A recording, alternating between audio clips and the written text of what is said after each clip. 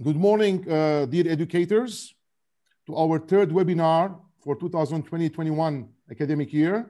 We're very happy to see you again, some of you, and some you're welcome for the first time, and you're welcome to join always to all our webinars. We want to thank especially this webinar hosted by the great educational hub, Hua Quan Village, who is always one of the pillars of the sacred mission of education. We want to thank our great speakers, great educators, Mr. Fuad Sila and Ms. Aline Nasim.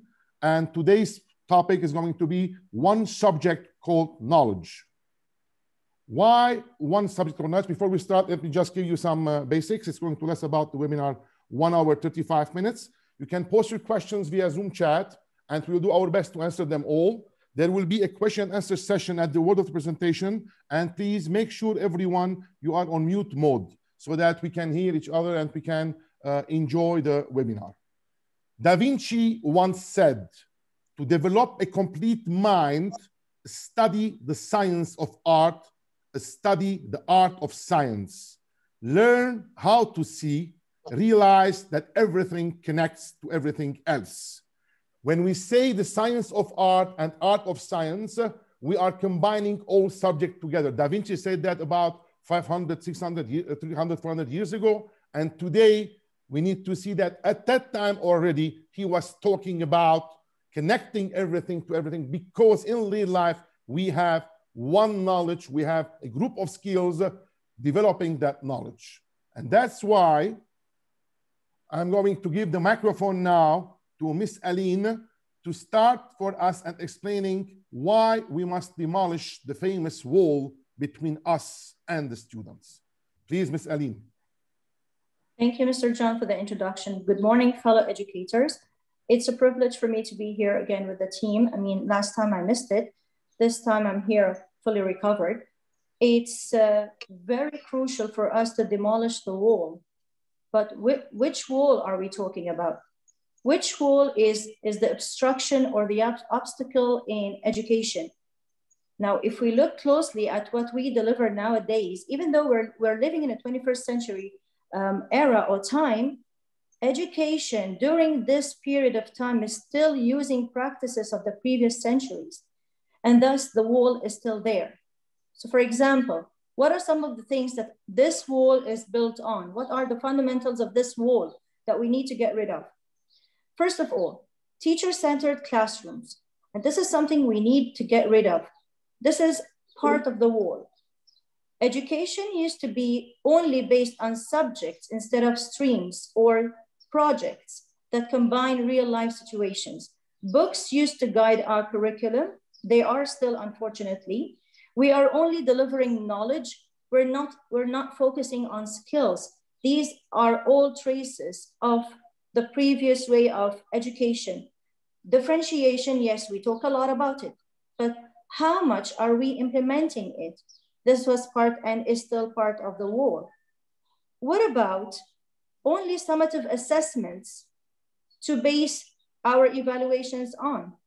No collaborative planning previously, and unfortunately, we do talk about it again, but still we cannot see tangible proof that it's there. Real life-based education based on different subjects. Subjects are only subjects taught. Nothing is intertwined, nothing is integrated. This is part of the wall that we really need to get rid of. Students, all we used to do is have them memorize. We transformed them into memorizing machines, unfortunately. We have to get rid of that. Demolishing the wall means demolishing these practices. We have to facilitate instead of teach. Positive reinforcement, completely absent. Previously, in our previous webinar, which I wasn't present in, the discussion was about classroom without borders, while now we still have our students confined between these borders. Previously, there was no partnership, mutual partnership between school and parents. School is considered our learner's second home.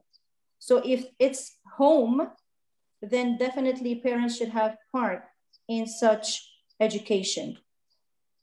For us to demolish the wall, definitely we have to create a whole, because we cannot just go there and say everything should be shattered. This is procedural. It's It's gradual. It takes step after step. One of those major, most important steps is facilitating instead of teaching. As we said earlier, again, we have to base our learning on real life situations and scenarios, because this is what we're preparing our students or our learners for. And for us to conduct real life based learning, our students must acquire the strategy of how to target these 4 W's and 1 H: why, how, when, what, and where.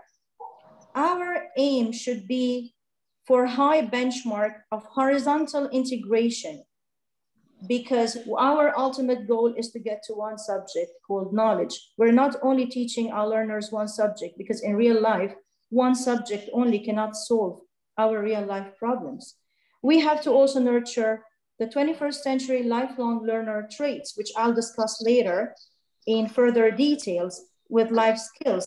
And this all will be reflected from me as an educator, as a facilitator, and they will acquire it and re-reflect it again. Redefining our differentiated instructional strategy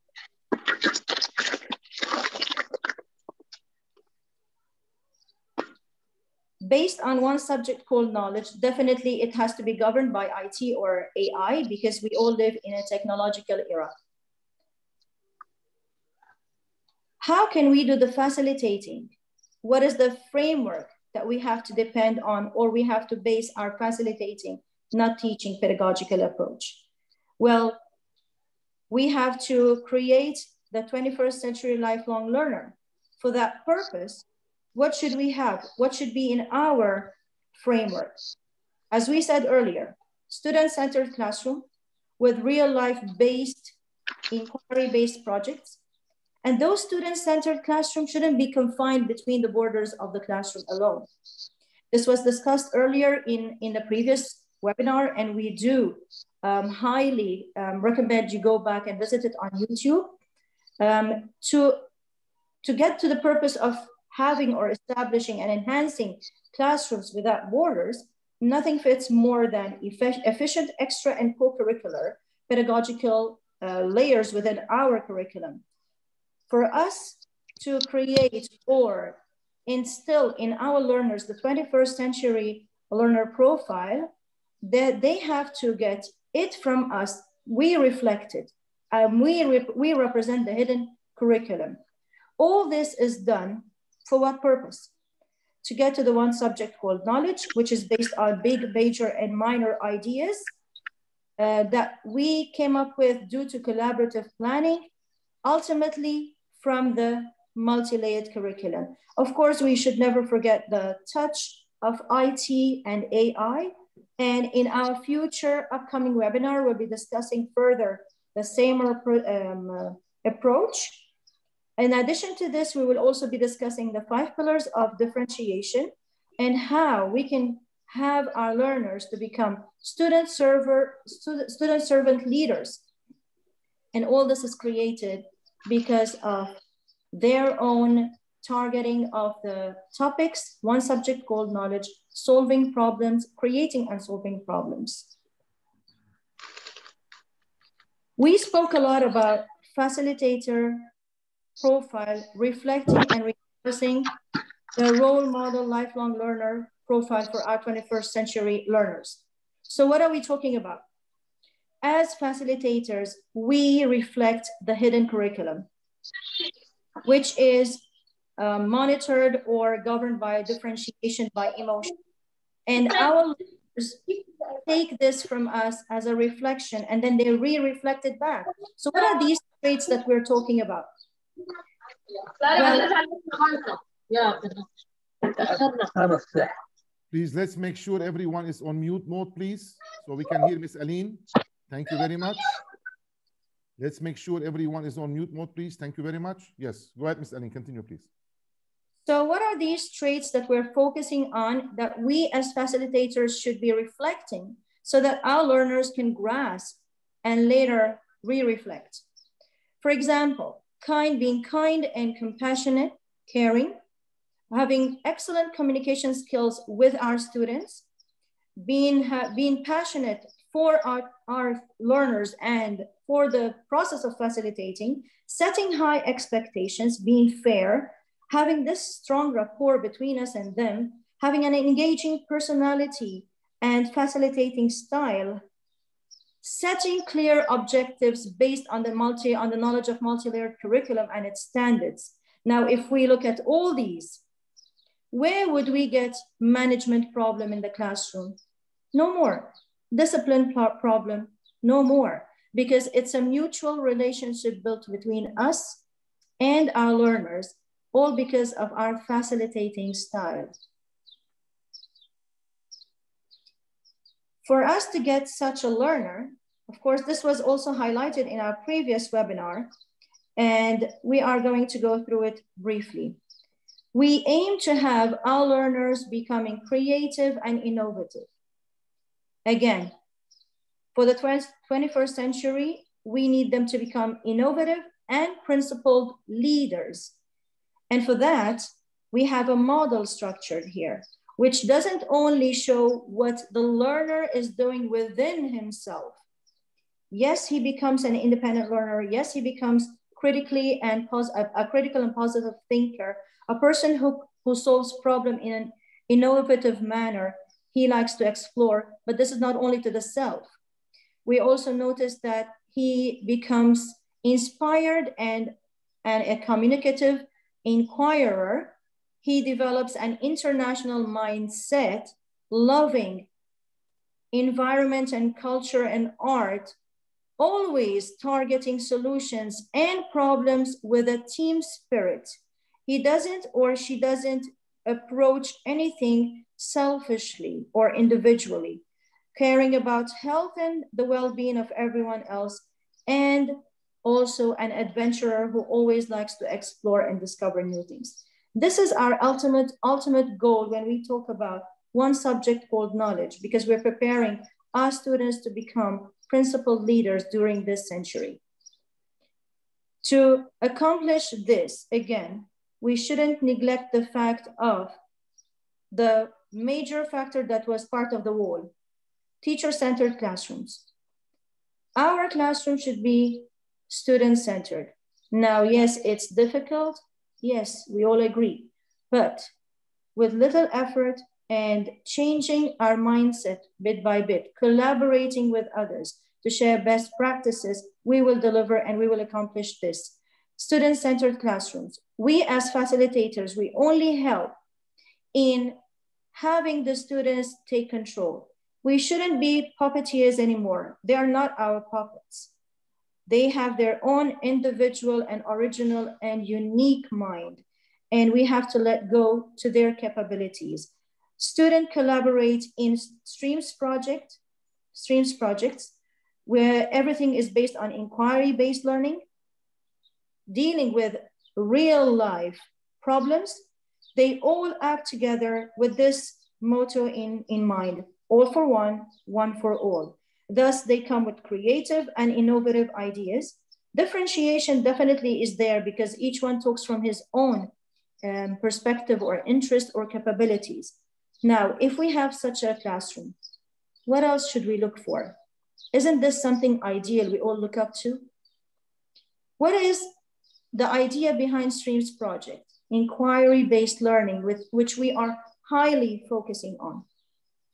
Well, as we see, those subjects that we teach right now and have been taught forever since are the ones that this acronym comes from.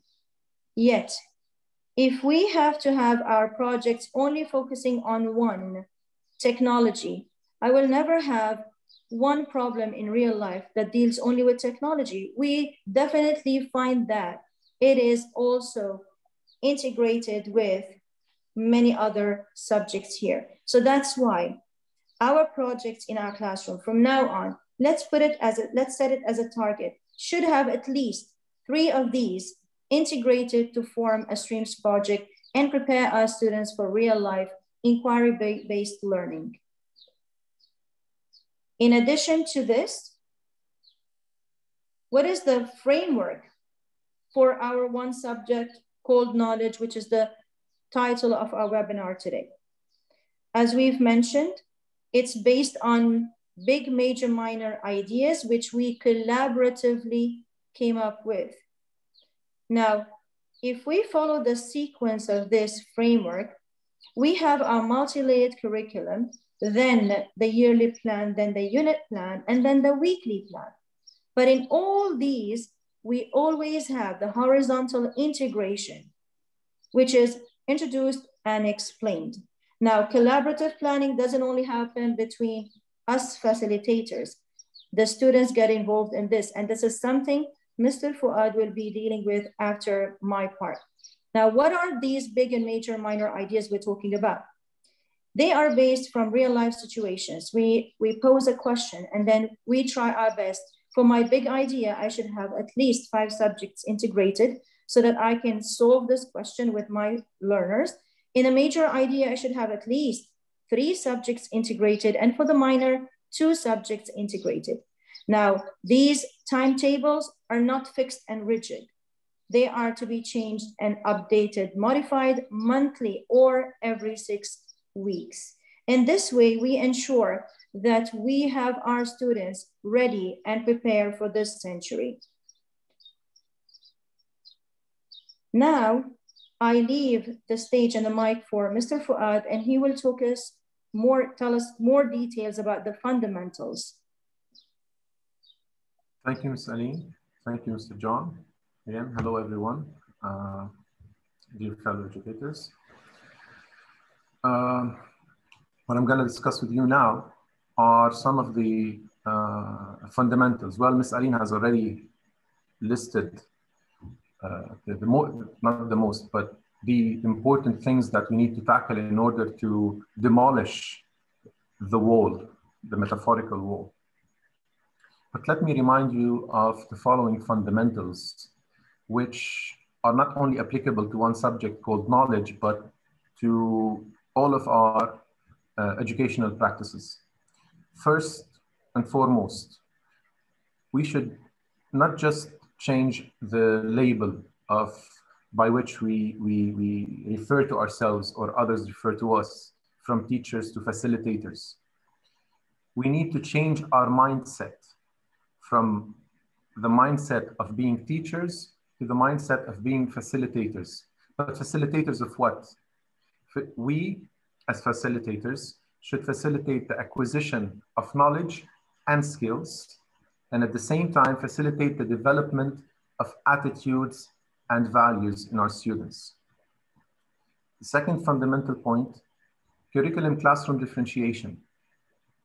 Differentiation nowadays is non-negotiable in education. However, we often find ourselves sometimes maybe, I don't want to say frustrated, but we find it very difficult to differentiate every single class. We might do it every now and then, but in order to be able to differentiate in every single class, we need to have a certain framework, a certain model that we can always refer to. And that model is the CC differentiation model, curriculum classroom differentiation. In simple terms, in order to differentiate in our classes, in each and every of our classes, we should begin by having a differentiated curriculum, something I'll get to in the following slide. Hence the term curriculum classroom differentiation. Next, classroom without borders, the topic of the previous webinar. In the 21st century, this is the indispensable environment for learning and facilitating. Sitting within the confinements of a classroom for hours and hours and hours. I mean, even we as adults sometimes, get frustrated from that. Imagine how children would feel. Plus, if we are to base all of our educational practices on real life-based scenarios, the environment should reflect or should be aligned with what we are teaching. And the last point in this slide, students' input. how often do we really even allow our students to express themselves clearly, or how often do we listen to them? Why should we even listen to our students? I mean, why do we to even bother? We are the facilitators. We are the experts. Well, the following the following sentence should make it very clear. If we listen to our students and not just listen to them, but ask for their input, they will make our facilitating mission much easier. How? Because through their input, they will highlight their learning preferences.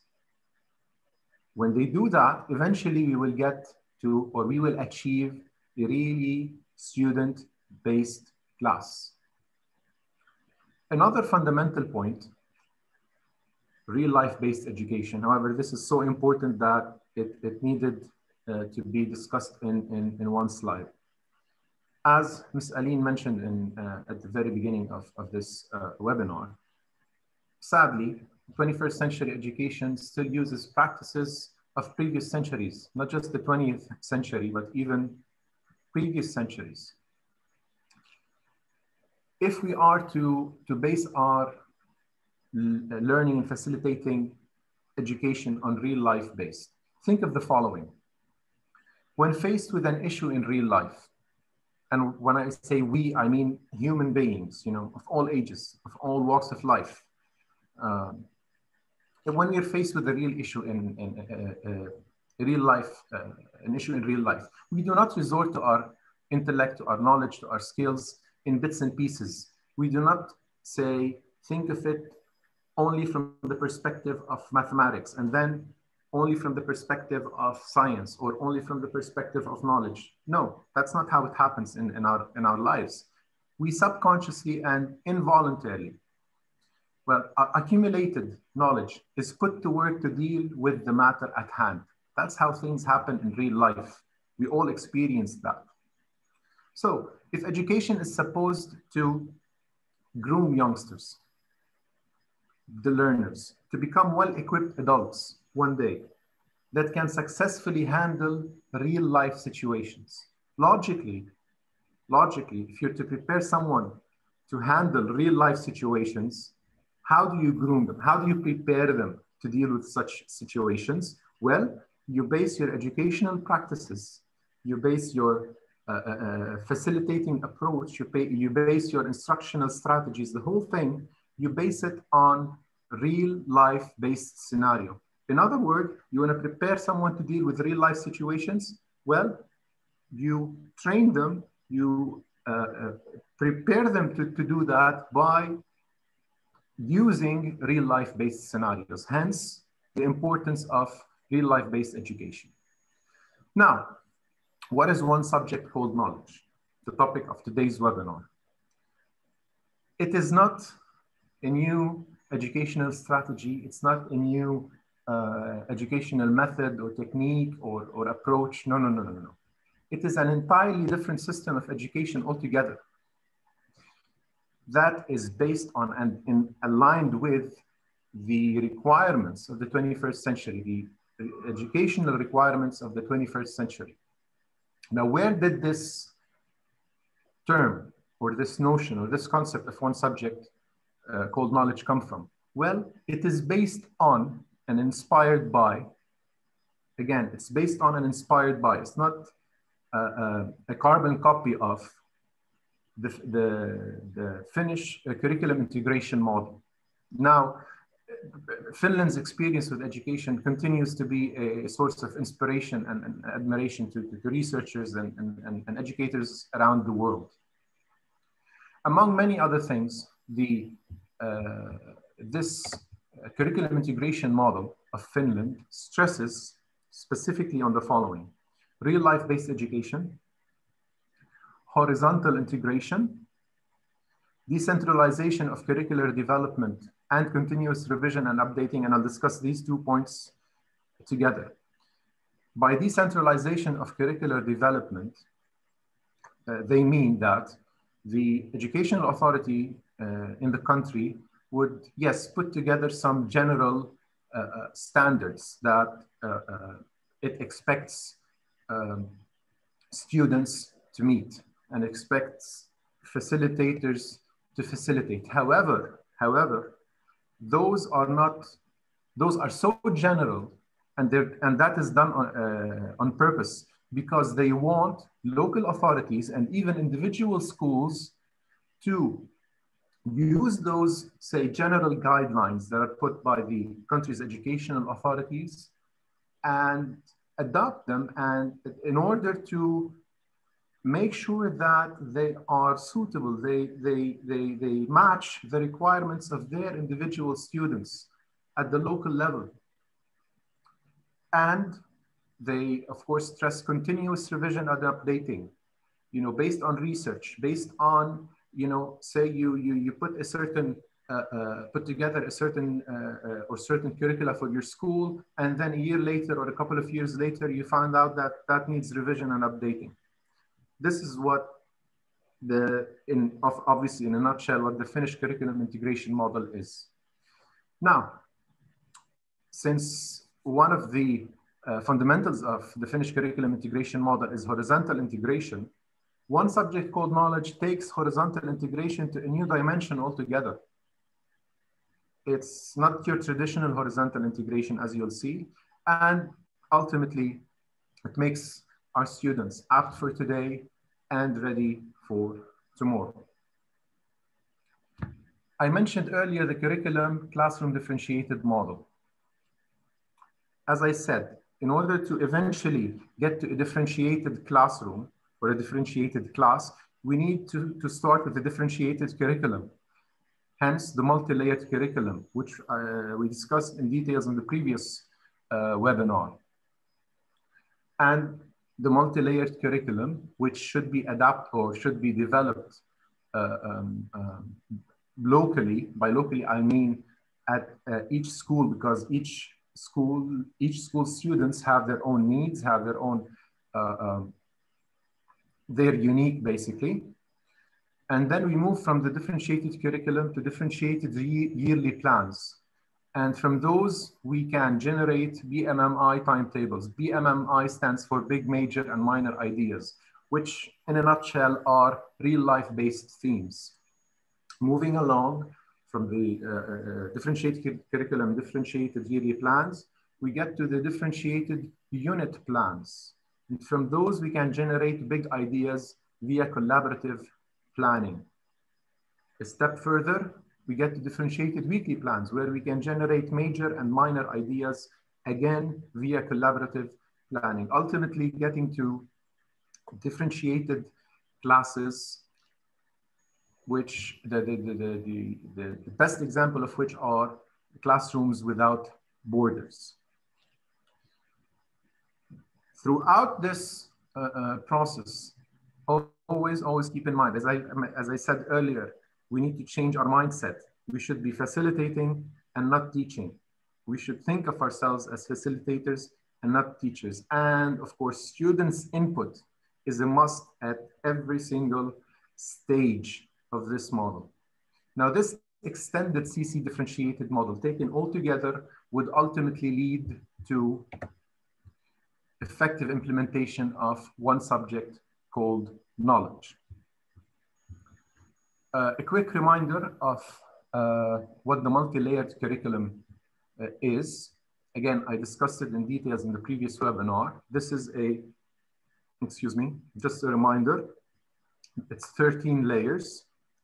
Of course, I can never stress this enough. Students' input, listen to them, because they really can and do make our life easier, our mission, our sacred mission of education easier. So then we had mentioned the BMMI timetables, big, major, minor ideas timetables. Let me show you first a typical timetable, right? Where subjects are allocated certain places on those timetables, you know. To move from a traditional timetable to a BMMI timetable in line with or as the concept, the very concept of one subject called knowledge would require, we should get rid of subjects.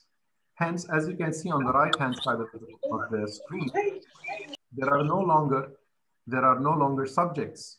Instead, there's just BMMI, big, major, minor ideas. And then you can see in red the venues, different venues where those, let's say, sessions would take place.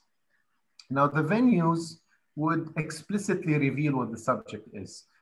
For example, if you look at the last 2 periods of the first day of the week, it says that in the BMMI timetable, that those last 2 periods are going to take place at the gymnasium. Obviously, that means that it's a PE, that those 2 periods are PE periods. However, again, just like we need to change our mindset, we also need to change the students' mindset into not just believing, but experiencing that there are no different subject or individual subjects. There's just one subject called knowledge. Okay, so these big, major, and minor ideas, how do we develop them? As I mentioned earlier, we develop them through or via collaborative planning. Now, collaborative planning takes place at 2 levels, intradepartmental and interdepartmental. Obviously, as you can see in front of you, intradepartmental planning refers to collaborative planning in which facilitators of different subjects would meet and work on horizontal integration. On the other hand, in an interdepartmental meeting, facilitators of the same subject would meet and work on vertical integration.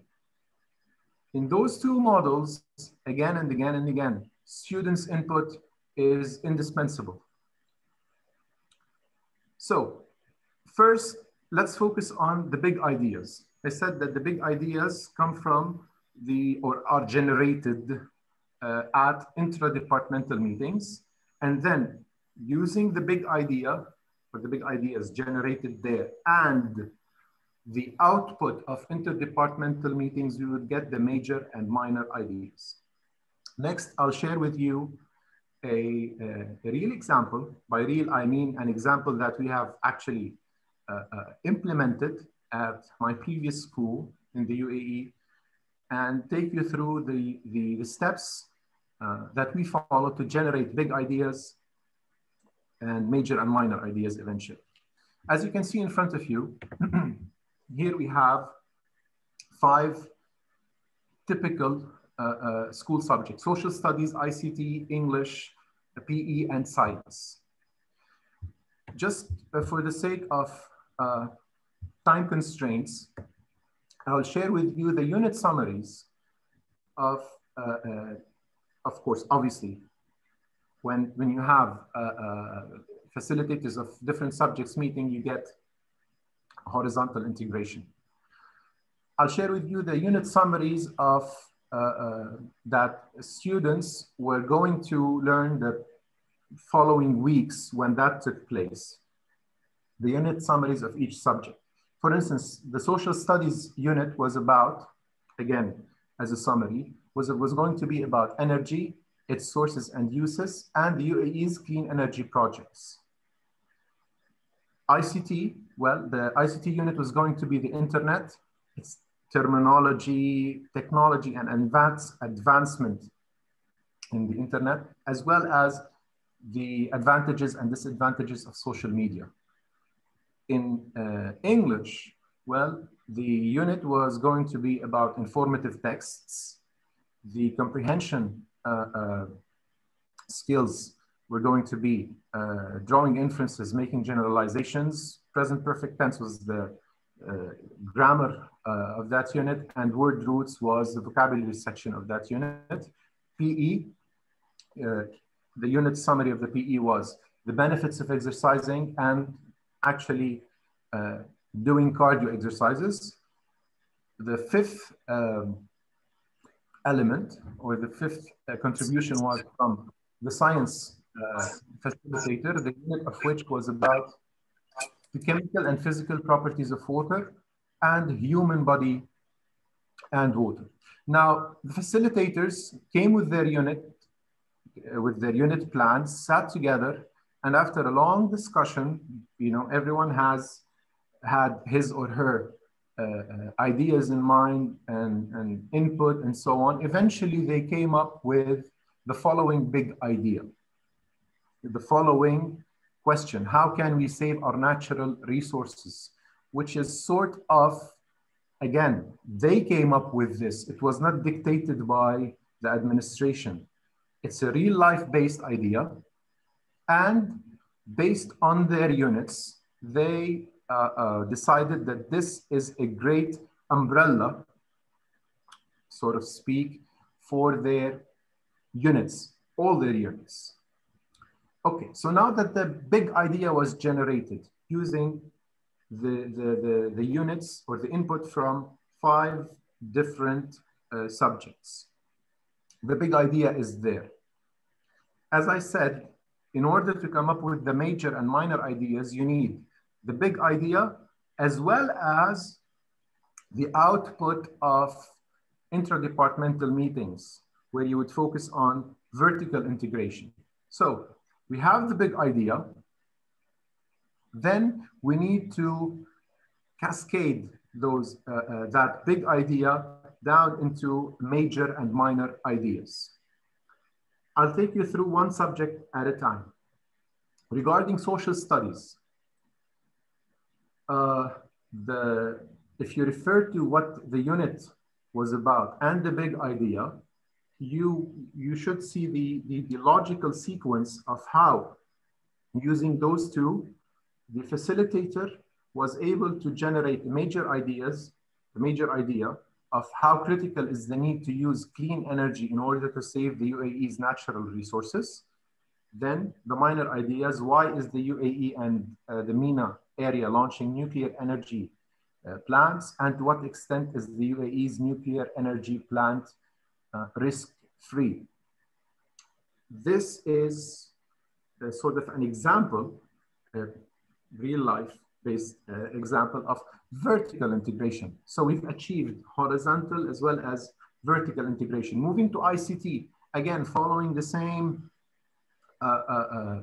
method. What the content of the unit is, what the big idea is, the major and the minor ideas that were developed were: how is technology helping the world becoming green? How does technology affect sustainability? And how to spread awareness about using natural resources wisely. For instance, the second point in the minor ideas, you should be able to connect it to the second point in the unit, social media. Moving to English, you can see the summary of the unit and the big idea. The major and the minor ideas that were developed were: where are natural resources located and used around the world? What are the effects of their extraction, harvesting, and use? Minor idea: what makes natural resources valuable and what are the effects of natural resource extraction? Now, students used what the skills that they had acquired from analysis of informative texts, drawing inferences, and so on, what the unit was about, to actually write a piece on those major and minor ideas. Moving to PE, unit plan, big idea, cascading it down. How can saving fuel by using public transportation contribute to a healthier heart? Minor ideas: is there an association between lack of outdoor activities and physical inactivity? And can we make some PE equipment by recycling items found near water body? Moving to science, the unit was about the chemical and physical properties of water and human body and water. The big idea was: how can we save our natural resources? Major idea that was developed was: how can we use less water from our natural resources? And the minor ideas were: how is fresh water produced in the UAE using chemical and physical means? And what is the water content of food? Even if you look at, just like the big idea is a real life-based theme or concept, so are the major and the minor ideas. They are also real life-based ideas, in which there was vertical integration, horizontal integration, as well as one of the layers of the multi-layered curriculum, which is the countries, wherever the country that you're located at, the country, taking everything into the context of the country that you're in. That's it for me from now. I'll now give the microphone back to Ms. Aline. Thank you all for listening attentively. Thank you, Mr. Fuad, for walking us through the fundamentals of one subject called knowledge. Now, yes, it's a very new concept, but with time and with right implementation, everything fits in place just like a puzzle. For now, we're going to discuss again, we're going to go briefly into different approaches or strategies in differentiation, because this specifically will be discussed in details in our future webinars. We are all familiar of differentiation through or by process, product, and content. Last webinar, it was discussed differentiation by environment, which it was discussed in details that it includes classrooms without borders. And today, briefly, we walk through differentiation by emotion when we mentioned the learner profile as a reflection of the hidden curriculum through the facilitator. So how could this all apply in promoting the one subject called knowledge and building the personality of our learners? Well, first of all, we cannot differentiate in our classroom if we do not differentiate our curriculum. Therefore comes the concept of the multi-layered curriculum in one subject called knowledge. Now, these differentiated instructional strategies that we need to implement, they make or they shape our facilitating work. Again, I'm gonna go through them quickly because in our future webinar, each one of those will be discussed with further details. For example, if we look at the first one, which is the fun illusion approach, and simply, this is fun illusion. It includes game.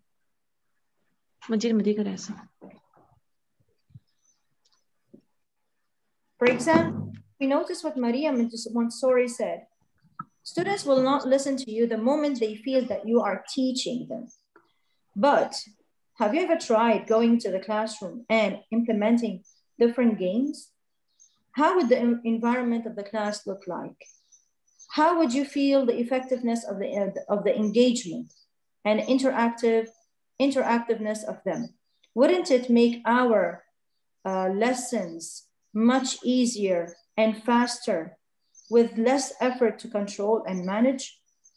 So let's start using and implementing fun illusion approach in order to get more effective lessons. The second, of course, one of the most essential layers in one subject called knowledge is where the student themselves do the inquiry, because they have real life based projects, the streams project. Of course, we as facilitators, we only have to play the role of facilitators. We're not, as I said before, if I said it before, but I'll repeat it, we're not puppeteers. We do not control our students. We guide them. We guide them through questions. We guide them through planning, but they do the inquiry. They do the collaborative work. They do the critical thinking. As we said, we nurture in our students the learner profile traits of the 21st century. And in this way, we take them to the next level for this time of history. The E3RR milieu, which ideally creates or manages the student-centered classroom instead of the teacher-centered classroom, along with a fun approach or fun illusion approach strategy. Of course, we all know that we have our students explore the topic we're introducing, they experience it with their inquiry, and then at the end, evaluation happens. Now, evaluation happens within them by themselves, peer evaluation, and us also evaluate. And based on it, we get to either reinforce or reward. Both of them should be done through passion, relevance, and attitude, the PRA. This is also to be discussed in our future webinars. One of the most important factors also in differentiation is the baby and the cup approach or strategy. Now, we all know that usually when we start teaching our learners, we start with basic facts. And when we mention babies here or a baby, we mention our learners since it's their first acquisition of that fact. For example, we introduce the concept or the fact of a cup. And then the baby learns that the cup is used for drinking. But later on, the baby is not satisfied because he wants to know now, he wants to experiment, he wants to experience, explore and experience. How can he use this cup? So our learners also will apply the same inquiry or will have the same inquisition. They would like to also try how to use those different facts. Again, those facts could be found in different shapes and different forms, and they would be implemented in different situations. So just like this, the cups are available in different colors, sizes, and shapes, and the baby comes to realize the existence of these concepts. Therefore, the baby comes to realize that we are not only supposed to drink, if ever we want to drink, only from a cup, no matter what its color is. Sometimes we use another container to drink. Therefore, we're just extending the idea now. The fact is not only limited to one cup. And with this, when we get to the final stage where everything is being encompassed by our learner, he could make his own decisions. He would create his own decisions. We will not dictate it from him. He's free to choose how to implement it, which skill to use, whether this concept is fit here or not. The bonus thinking, 6 thinking hats, one of the best. It all relies on how to use our thinking capabilities. Now, if we notice, most of them, 5 of them focus on different ways of learning. And the one which I personally favor most is the black one, the black hat, the devil's advocate, the one who always objects, the one who poses the problem, the one who creates the problems. And this is an essential factor in the thinking facts because everyone collaborates in order to come up with the best solution for this real life problem. So therefore we go back to the concept of they do the inquiry, they do the research, and they come up with a creative solution, one for all for one, in one subject called knowledge. So as we said, this is one of the best. And now that we've gone through briefly the differentiated strategies, I'll leave the mic to Mr. John, and he will give us real life examples of how to deliver one subject called knowledge within our classes. Thank you, Ms. Aline. Thank you, Mr. Fuad. Dear colleagues, so one subject called knowledge. How can we deliver that in our classrooms? As Mr. Fuad explained the details, Ms. Aline explained the details for you. I'm going to go through now with instructional strategies that we molded specially created so that we can reach with those strategies to one subject called knowledge. The first one is called W4H. Our students always ask us, why do I need to acquire this knowledge and skills? Dear teacher, but of course today we are facilitators, no more teachers. The second question, when can I use it to enhance my life? The third question, how am I going to use this knowledge and skills to improve my life? The fourth question, when do I need to use this knowledge and skills that I acquired today?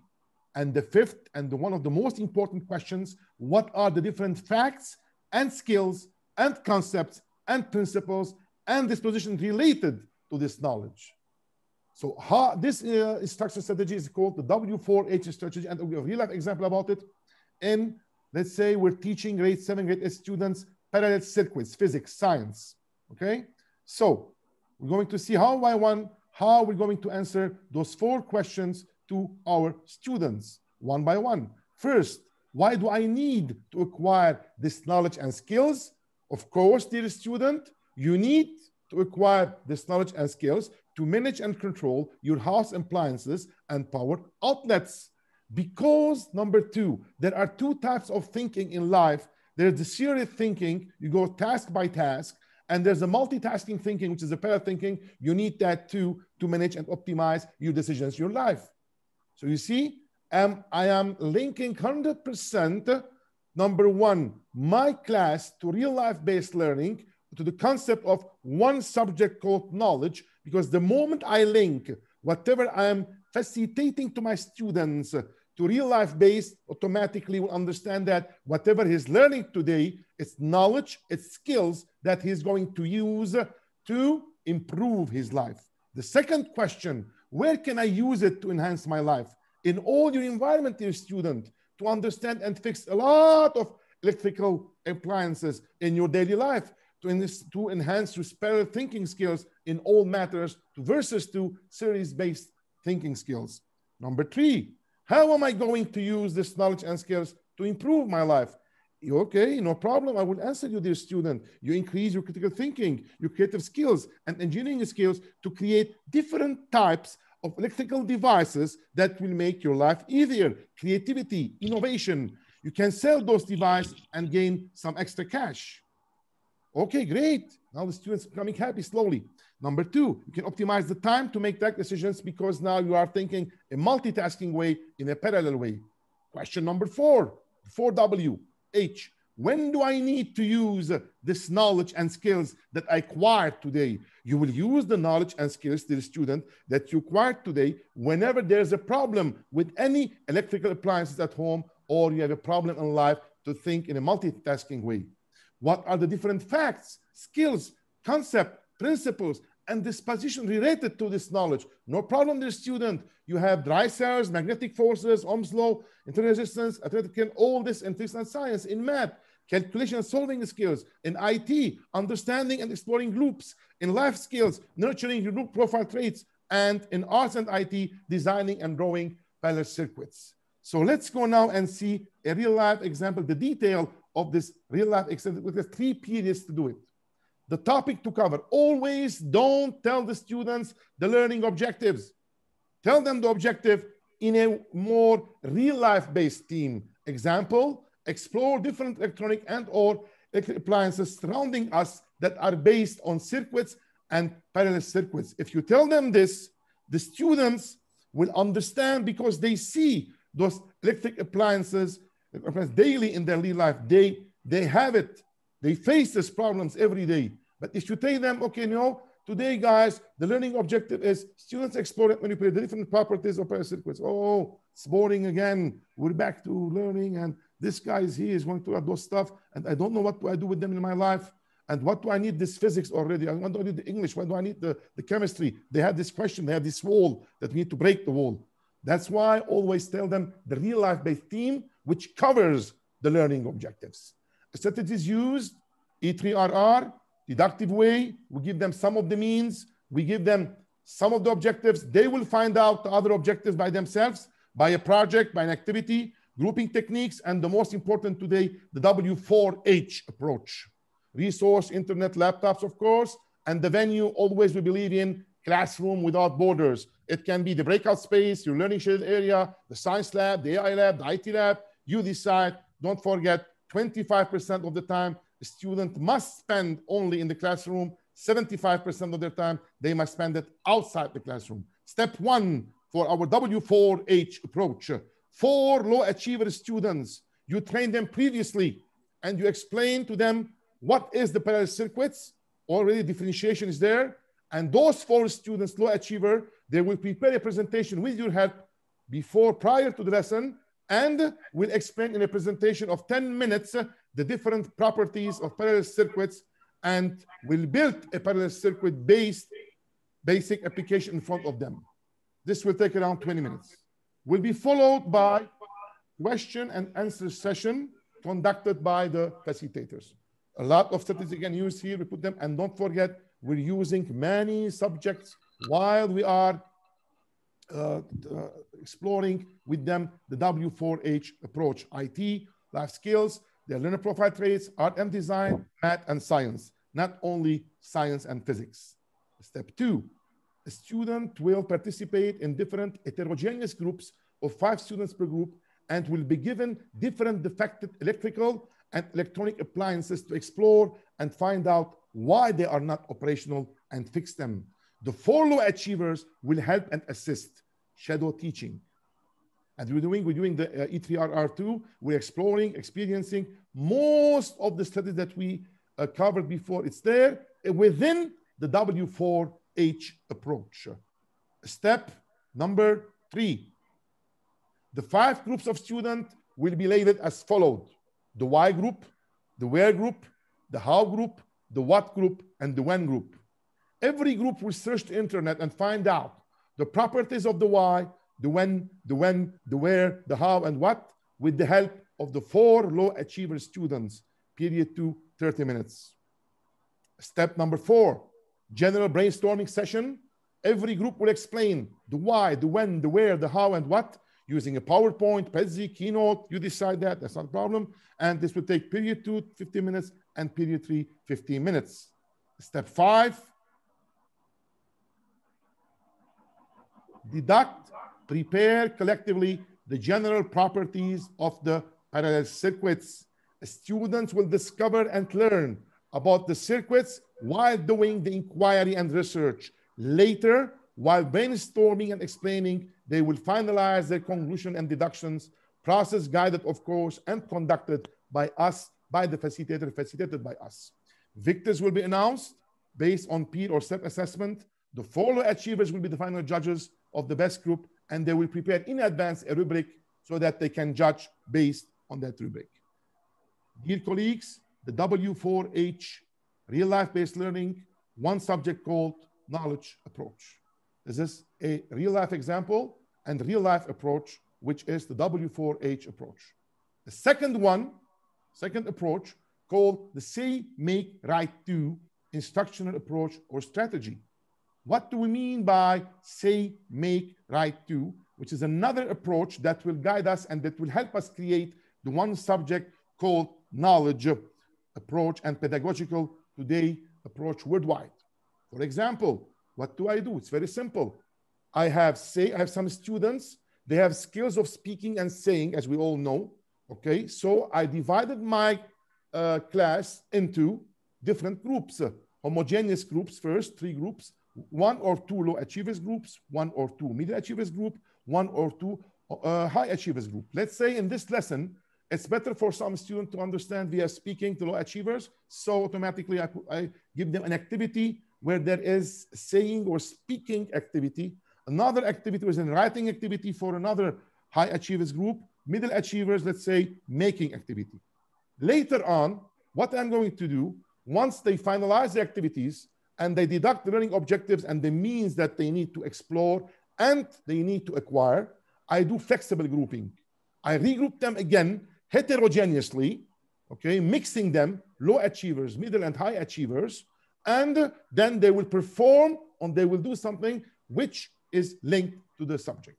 Example, grocery shopping with mom and dad, and make sure that the count summation is accurate by checking the receipt. A real life based 100% one subject knowledge. The major learning objective, hidden learning objectives are: a student explore and manipulate 4-digit number addition, grade 3 math. It's integrated with art, music, theater. We see it's one subject called knowledge. The major activity, the major strategy I'm going to use here is the say, make, write, do the strategy, of course, with other helping activities like deductive way of facilitating, grouping techniques, inquiry, project-based learning, real-life-based approach. All this, it will help us to reach to our main SMWD. Of course, always classroom without borders. Let's go step by step how we're going to establish this strategy or this approach within our class. Step 1, it will take 4 periods, progressive, of course. Students will film individually their mom or dad shopping and paying the addition after they check the receipt and making sure it is correct. An assignment given to the students before 1 week of period 1. All the students, divided in groups of 5, will watch the clips, 1 minute maximum each, and start understanding why it's crucial to know and master the art of addition, the why, don't forget. Later on, a question and answer session will be conducted by the facilitator to initiate within the students some of the means and let them discover and explore progressively the learning objectives and the other means, deductive way of teaching Piaget. This will be period 1, 45 minutes. As you see, a lot of subjects are involved again. Film, life skills, art, public skills is all there. Science, math is all there. Art, group 2, step 2. Groups will be partitioned as follows, as we said in the previous slide. Groups 1 and 2 will be assigned an activity in which they need to say and articulate verbally the additions. Those are the middle achievers. Example, because an example, you can mingle it the way that you want, based on the topic that you are conveying to them. Group 3 will be assigned an activity in which they will write the addition of different operations on paper, based worksheets, and later input on Excel and make sure the addition is correct. Again, IT is included, low achievers. Group 4 and 5 will be assigned to generate and to make a board game based on those numbers and those additions. This is more art included with math. This is for high achievers. All homogeneous grouping and SMWD approach. And always, of course, let's not forget the fun illusion approach. They think they're having fun, but in real life, they are learning. They are acquiring knowledge and skills needed for them to improve their life. Step 3, the 5 groups will be mingled in heterogeneous 5 groups again, and every group will be assigned to prepare a role play scene where one student will be the cashier, another student will be the mom or dad, and another student will be the son or daughter. In that role play, the son or daughter will check the addition on the receipt while the dad and mom will pay after they pay the cash to the cashier. The other 2 students will prepare the scene and engineer it, and one of them will film the scene. All the students will watch the scene recording, and afterwards, the facilitator will ask 2 exit questions and will make sure that all the students, without exception, met and exceeded the learning objectives and explored all the needed means. The SMWD strategy and approach, real life-based learning, one subject called knowledge. Another important approach is the choices approach. In choices approach, let's say I want to teach them math. And as we know, math is very challenging because most of the students, I don't know, for some reason, they find math very difficult, which is a very simple subject, but they find it difficult. Math, how can I do it in a one subject called knowledge approach within the choices instructional approach? I need to mingle math to give him some more spices and pepper with science, math and art, math and social studies, math and English language, math and IT. I need to do that and mingle them with those different subjects and give them a choice. But imagine me, I'm giving them a menu. I prepare a menu example. I give it to them and I tell them, guys, okay, choose between choice number 1, math and science. Choice number 2, math and IT. Choice number 3, math and art. Choice number 4, math and social studies.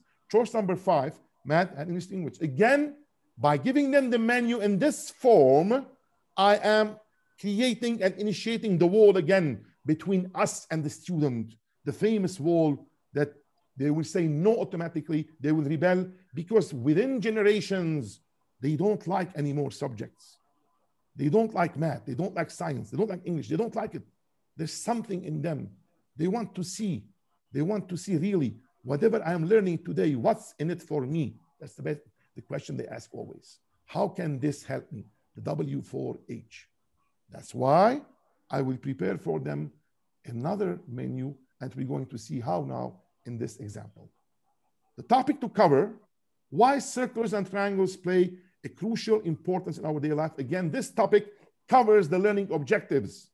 The student identify equilateral, isosceles, scalene, acute, right? And imagine you give them those objectives already, they will be automatically generating a wall because number 1, they will not understand what's equilateral, what's triangle, similar, congruent, what is this? I don't get it. Where do I find this in my real life? But when you tell them, guys, you know, today we're going to see why circles and triangles play a crucial importance in our daily life. I will give you a menu You choose one of the topics and we'll work on that. We'll not give them a menu with the subject names. They will not be interested. We're going to see now how we're going to give them a menu. Strategies use, of course, learning by doing, grouping techniques, inquiry project learning, the choices. We're going to explore now in this example, a real life-based approach, funnel illusion approach, shadow teaching, mutual collaborative planning. So let's see how we're going to give them a menu which will attract them to the class. Choices. I will give them a menu. Of course, you can design it in a more beautiful way that's just topics. In that menu, you will have different choices because don't forget, if the student will choose and based on his choice, he will conduct the learning and acquiring process of knowledge and skills, then he will be more convinced because internally he selected whatever he wants to go on and explore more. That's why I always give them a menu. The menu will have 6 simple topics that are linked to real life: nature and marine life, robotics and IT, surrealism painting, impressionism painting, cinema, the world wonders. All this, of course, linked to an architecture, linked to my today's topic. Why do I need triangles and circles, and what are the importance of triangles and circles in real life? So step 1, the facilitator will distribute to the students a menu to choose from. The different items of this menu are as follows. Again, don't forget, no mention of math, no mention of science, no mention of subject names, just the different pillars of real life based one subject called knowledge. That's very, very important. And always remind them the real life based theme which covers the what are we going to learn today, or the learning objective, why circles and triangles play a crucial importance in our daily life. Let's see now step number 2. Prior to the lesson, and that's why education is a mission. We need always to invest more time with our students, prepare them, differentiate with them. That's why it's a mission, and that's why we are the forgotten missionaries of a sacred mission that very few believe in it anymore. But they don't know the other majority, they don't know that we are the last stronghold between humankind and autodestruction. God forbid the stronghold is down, it's the end already. So step 2, prior to a lesson, the facilitator must train separately 4 low achievers and facilitate for them the inquiry and acquisition of knowledge and skills related to the learning objective. Shadow teaching, always, it's very, very important. The facilitator will prepare with the students a rubric to assess those projects once accomplished. Collaborative planning, always collaborative planning. The moment they feel that you are leading them, the moment they feel that you are teaching them, they will rebel. They will not listen to you. Maria Montessori. While preparing mutually the rubric, the students will acquire some knowledge and skills related to the learning objectives, and will explore some of the means, but not all of them. The remaining means, they will acquire them with its related knowledge and skills while doing their projects. You see here, you have many strategies, the choices, of course, strategy, shadow teaching, deductive way, project-based learning, real-life-based, funnel illusion approach, explore, experience, engage, steps in the E3RR milieu. And of course, many subjects are involved. Art and design, math, science, film, IT, collaborative planning is there, it's all there. In education, dear colleagues, as we all know, 1 + 1 is never equal to 2. Never. That's why there is only one major reality in education. At the end of my period, am I sure that all my students, all of them, without exception, they acquired the appropriate knowledge and skills so that they can improve their life within a PRA approach? If I am sure they've done that, that means I reached my objectives. Step number 4, students will be grouped in different groups of 3 or 4 based on their choice from the menu. Everyone is choosing a menu, of course, homogeneous grouping, and we start exploring this on their internet, their project. searching for their project, finding the answers. Okay, start doing their projects using the internet, finding out in all those menus what the circles and the triangles has to do with cinema, to do with word wonders, has to do with architecture, because they love and they selected this menu. Step 5, a student can ask for appetizers, and here's the fun. Don't forget, fun illusion approach to help them in their projects. Every appetizer will let them lose half a point based on the rubric on 10. But because we believe in positive reinforcement, they can regain this half point as a bonus based on the rubric prepared maturely and previously with the students once we see their work and we see what they've done. We continue. Step number 6. The 4 low achievers, shadow teachers, will pass by and help the student if they need help, of course. And step number 7, there will be 1 question and answer session at the beginning of period 2, facilitated by the facilitator, where the facilitator will ease the way for the students to reach and meet their learning objectives. Step number 8, all groups will present their projects. The 4 shadow teachers will assess. Step number 9, the facilitator will conclude by making sure that all the students met and exceeded their learning objectives. He or she will fill in the gaps if needed.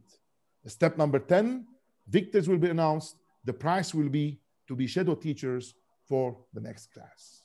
This is the choices strategy. As you saw, we had the W4H, we had the choices, and we've seen, of course, the second strategy too, which is the SMWD strategies. All those approaches and strategies is going to help us reach the one subject called knowledge, real life-based approach. Thank you very much, all colleagues, for listening to us today. I just want to remind you before starting our question and answer session, our upcoming webinars. We have on April 17, the simplicity of beyond differentiated classroom, in which we're going to tackle more in depth the differentiated strategies, and we're going to see more top-notch new different strategies that we're going to use in our classroom. On May 15, we're going to tackle and more in depth go to the multi-layers curriculum, the different layers of the multi-layered curriculum. On June 19, 2021, we're going to tackle more the 5 pillars of differentiation with more details and more novelties there. You can always register via Hua Quan Village, our village's LinkedIn and WeChat account anytime. And of course, we started now a group of online debates. The first one will be with an international art expert and specialist, Monsieur Serge Malenfant, president of Global Mural Association, in which we're going to discuss, me and him, he will explain to us the role of art in education. This will take place on March 27, 2021 at 4:30 p.m. Dubai time. There will be the role of art in education, art as a crucial pillar of STEAM's education, art, one of the essential catalysts of real life-based learning, art, a major originator of differential education, art triggering creativity and innovation, art nurturing the 21st century learner profile, about mural arts breaking the wall between the teens and the community, and about mural arts to integrating our youth to be right for today and ready for tomorrow.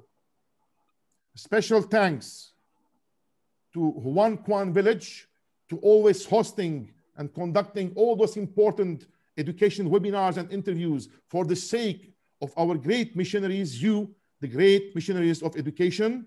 And thank you all for attending it. For additional questions, you can contact us on the email that you can see on the screen. And now we are ready for your questions. Thank you.